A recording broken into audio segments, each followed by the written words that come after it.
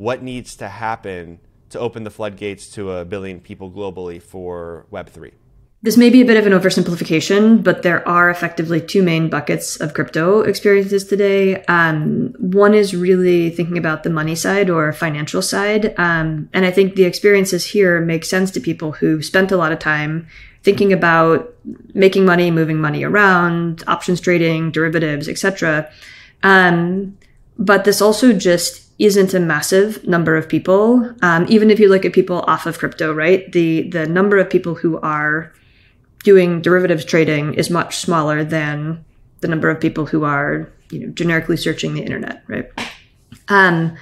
I think the second sort of bucket of crypto is really around NFTs and games, which have a much larger potential audience. And especially as you think about things like play to earn or NFTs as access into communities or different events. And so I think the second bucket is one that has potentially a much, much larger audience, and thinking there about how NFTs begin to connect people. But I think all this being said, we still definitely need to close the gap to people seeing value in these things. And I think it will just take time, iteration, and a lot of creativity as well to really close the gap between the capabilities of crypto and the value that people see day to day in their real life. For sure. So that was like the macro take on it. And then thinking a little bit more micro, what trends do you see growing in 2023 that will, ultimately work towards some of those, those things that are going to get us to 1 billion? Yeah. I mean, I think one big thing, right, and we talked about this a little bit, but is that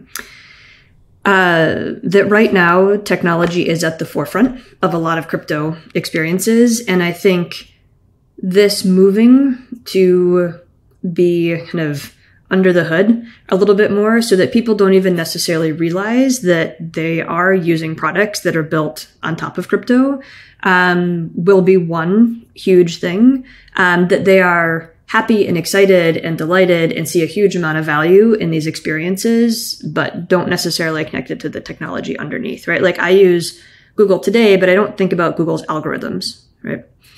And then the second thing is just many more mobile experiences, that I think a lot of stuff is still very much desktop first. And I think here, thinking about where people are, and also thinking just globally too of number of people on mobile devices versus desktop devices.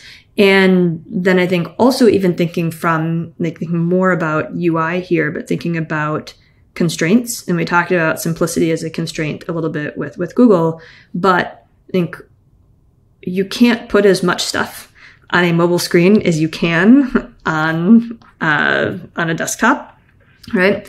And so you are forced to make decisions and prioritize what elements are most important in the UI, and making sure that those are super easy to find. And I think that exercise of constraint actually helps people also make much better browser kind of desktop experiences as well.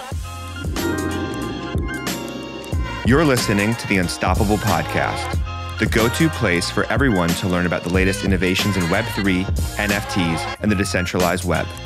Welcome to the metaverse.